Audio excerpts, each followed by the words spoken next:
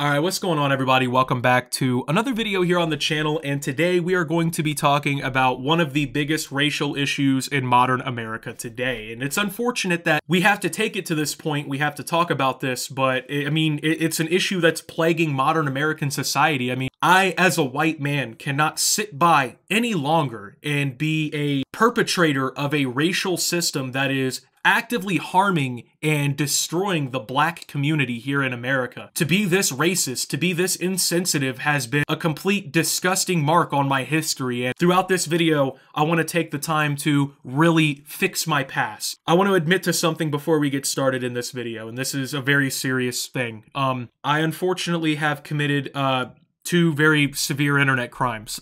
Digital blackface, I've worn it, and also digital animal face. For instance, if you go to my Twitter at @Optimus right now, this is my profile picture. This is Donkey from Shrek throwing the 4 up, right? Not only do I have to admit that I'm not a donkey, so I've committed animal face, but I'm also not a black man named Eddie Murphy who voiced him, so I've now committed digital blackface and black voice. My apologies, guys, but yeah, apparently this is the big racial issue in America today, man, is digital blackface, and CNN decided they needed to write an entire article about it, you know, going into detail about what exactly it is, what the problem is, and why you, as a white, are a fucking racist. So today, we're gonna go on a journey to describe why you are the biggest scumbag on the internet, you white Yankee devil. And we're gonna figure out just exactly how digital blackface is destroying modern America. So maybe you shared that viral video of Kimberly Sweet Brown Wilkins telling a reporter after narrowly escaping an apartment fire, "Ain't nobody got time for that." Perhaps you posted that meme of supermodel Tyra Banks exploding in anger on America's Next Top Model. I was rooting for you. We were all rooting for you. Or maybe you've simply posted a couple popular GIFs, such as the one of NBA great Michael Jordan crying, or of drag queen RuPaul declaring, "Girl, if you're black and you've shared such images online, you get a pass. But if you're white, you may have inadvertently perpetuated one of the most insidious forms of contemporary racism." Alright, so yeah, the argument here that's being made is essentially like, I'm white, right? So if I were to go on Twitter and I were to, you know, use a GIF of a black person reacting to something or laughing or saying something, right, as like a relatable moment in a conversation, I am now committing digital blackface. And the reason this is because terminally online weirdos who write articles like this have now decided that the internet is so fucking serious and it's such a realistic depiction of everybody's life. To these people, you know, getting off the internet, like going out to the park for a walk or something, is just inconceivable because, you know, the world doesn't exist outside of the internet. That's the only, like, actual reasoning I can come up with to why anyone would think digital blackface is like a real problem or really exists in the first place. So, digital blackface is a practice where white people co-opt online expressions of black imagery, slang, catchphrases, or culture to convey comic relief or express emotions.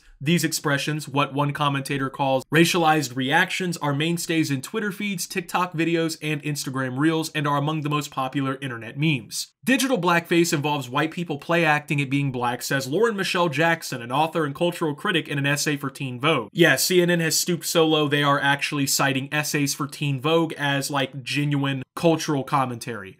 Jackson says the internet thrives on white people laughing at exaggerated displays of blackness, reflecting a tendency among some to see black people as walking hyperbole. If you're still not sure how to define digital blackface, Jackson offers a guide. She says it, quote, includes displays of emotion stereotyped as excessive, so happy, so sassy, so ghetto, so loud, our dial is on 10 all the time. Rarely are black characters afforded subtle traits or feelings. Many white people choose images of black people when it comes to expressing exaggerated emotions on social media, a burden that black people didn't ask for, she says. Quote, "We are your sass, your nonchalance, your fury, your delight, your annoyance, your happy dance, your diva, your shade, your yas moments," Jackson writes. "The weight of reaction gifting, period, rests on our shoulders." Alright, so this is perhaps the most actually mentally fragile shit I've ever heard in my life. White people using reaction gifs and images of black people to express memes and exaggerated emotions on social media is, quote unquote, a burden that black people didn't ask for. Huh. Okay.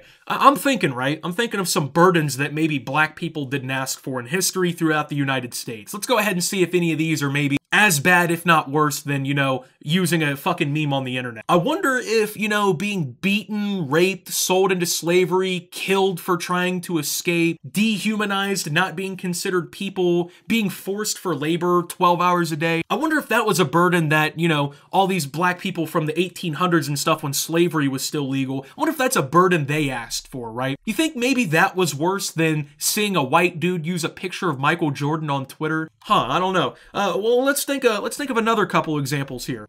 Okay. Well, let's think of another one. I wonder if all of those black people in Tulsa who were beaten, killed, had their fucking houses burned down, their businesses, their churches, their schools destroyed by white mobs that were appointed as deputies by the sheriffs in the area. I wonder if they, you know, I wonder if they think that digital blackface is an issue that maybe they've had to suffer through. I wonder if that would be considered a problem to them. I wonder if Emmett Till, you know, the kid who was falsely accused, who was a 14-year-old boy, might I add, I wonder if he would think that, you know, digital blackface is a real big issue for the black community after he was mutilated, shot, and lynched at the age of 14 after being falsely accused of whistling at a white woman in a store. I wonder what he and his parents would have to say about digital blackface and how big of an issue it is. Like, it just, I don't know. I feel like there may have been a couple of issues in American society in the past that black people have had to deal with, unfortunately, that may or may not have been a burden that black people didn't ask for. Now, let's go ahead and compare those burdens that black people didn't ask for to the horrific burden of having to see a fucking picture of Kobe Bryant on a white kid's profile online. I wonder which one's worse, right? And it's also insane because, like, this also implies, too, in the article, that the only race of people on the planet who have exaggerated displays of emotions and, like, you know, they're apparently, quote-unquote, so happy, so sassy, so ghetto, and so loud, their dial is on 10 all the time. According to this article, it would have you believe that the only people who do that are black people, which, to me, seems pretty more fucking racist than any white kid using an ain't nobody got time for that gift to react to something. The idea that all black people do is just be loud and expressional all the time seems a little bit more racially motivated than the bullshit you're trying to say we're doing is racist, right? I don't know. Some may say posting a video of Sweet Brown saying, "Oh Lord Jesus, it's a fire," is just for laugh. Why overthink it, you know? Why give people yet another excuse for labeling white people racists for the most innocuous behaviors? Wow, hold on, let's pause right there. That is the most intelligent sentence written in the entire article. Why give people yet another excuse for labeling white people racists for the most innocuous behaviors? It's almost like they had a fucking breakthrough right there, and then it just in the next sentence just slips right out, and we'll get into that. But exactly, why give people yet another excuse to go around labeling all white people as racists for, well, in this instance, using a reaction GIF that is of a black person? It's almost like, yeah, just going around randomly labeling everyone a racist for the most innocuous behaviors actually does more damage to race relations. You know, it doesn't actually mend them. It doesn't make black people and white people get along any better. It's not helping solve any race relation issue that we may have, even in modern society here in America. It is set to further divide people. And that's what I wish people really understood. Black, white, brown doesn't matter, right? When you read an article like this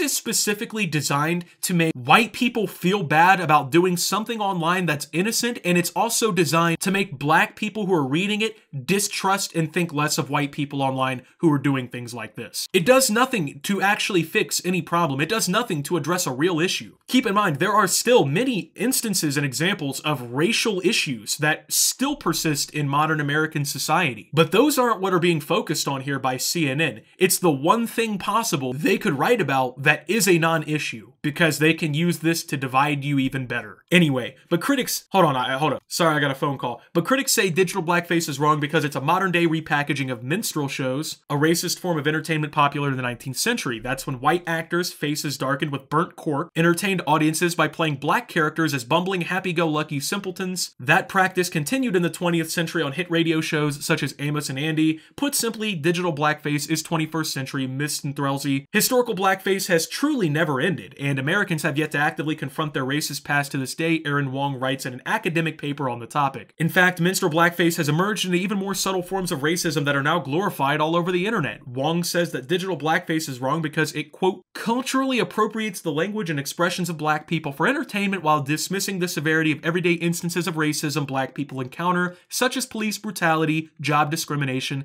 and educational inequity. No. No, it doesn't. It does not dismiss the severity of everyday instances of racism black people encounter to post a fucking reaction meme on the internet. The fact that there are people who unironically believe this is insane. Like, how online do you have to, like, how terminally online do you have to be to genuinely believe that real life blackface that existed for centuries is the same thing as someone using a reaction GIF on the internet? Please explain to me how, you know, the intent, the execution, anything is similar whatsoever. Because it's fucking not. It's actually ridiculous that people say stupid shit like this. And then they get to write for massive platforms like CNN and actually get thousands of people to read this shit. It's actually pathetic. In trying to define digital blackface, it depends on who you talk to. The standard for some is comparable to what one Supreme Court justice once said when asked for his test on corn: "I know it when I see it." This guidance might help if a white person shares an image online that perpetuates stereotypes of black people as loud, dumb, hyperviolent, or hypersexual. They've entered digital blackface territory. And yet, even with that definition, it's hard to figure out exactly what is and isn't digital blackface. This is the challenge that Elizabeth Halford faces. Halford, a brand designer, wrote an apologetic essay in 2020 about how she made a meme out of Wilkins' "Ain't nobody got time for that" catchphrase and sent someone a gif of the singer Beyonce repeating "I'm not bossy, I'm the boss." Quote, "I've engaged in digital blackface," Halford wrote. Quote, "I've laughed at people of color on the news facing horrifying crime and disaster and loss. I've appropriated black trauma as punchlines and peeled their faces off to put on my own and say what I can't say to make you laugh or just because it went viral. You have not engaged in digital blackface. You've used fucking internet memes. It's not the same thing." It's incredible that they're making digital blackface out to be such a massive racial issue in this article that it's apparently equivalent to legitimate actual racist blackface that took place in American society. It's such a widespread, horrible problem that's such a racial issue that they can't even fucking define what it means. Usually if something is like a legitimate societal problem that like needs to be addressed and people have to band together to take care of it, we can all come to terms on like a common definition of what that problem is. But because this isn't a problem and it's not a real fucking issue, there is no definition for it because it's not real. It's a word made up for people, by people who want to perpetually feel offended, who want to perpetually feel like they're a victim. This is a victim complex issue. I'm sorry, this isn't even a racial thing, you know what I mean? 95% of black people would look at this and fucking scoff at it because it's actually insane to think that this is a legitimate, real problem going on in society. There is legitimate instances of racism occurring every single day across this country, no matter where you live. And this is where our racial focus needs to be. This is how we're gonna mend those relations between races and come together as one? No, absolutely not. And it's meant for it to not be that way. What these people are pretty much actually arguing for is a form of digital meme segregation, where white people can't use reaction GIFs and pictures and whatnot of black people, even if it's just memes, because that would be racist, right? These people actually want the internet to be so segregated that entire races of people don't use each other's pictures or memes or whatever. That is actually the most fucking brain dead thing I've ever heard in my life. You know, the world is falling apart. Climate change is killing everything. The fucking risk of World War III breaking out any moment is still there. The banks are collapsing. There's fucking trains derailing everywhere with hazardous materials. And we're all arguing about digital blackface. Guys, it's over with. The simulation is won. The American experiment is dead. We're done. I don't know, man. Anyway, with that being said, thank you guys for watching. If you did enjoy, make sure to leave a like, subscribe if you're brand new around here on the channel. Follow me over on Twitter and Twitch at @SubTheOptimus. Unless you're a white kid with a black person as your profile picture, you digital racist. Make sure to check out Shoptimus down below. We have actually no digital blackface on our store. It's a policy. Thank you to my Watch Optimus subscribers as well, who I've had a very deep talk with about digital blackface in the comments of those videos. So thank you for your support. Don't be racist. And with that being said, this is Optimus, about to go commit digital blackface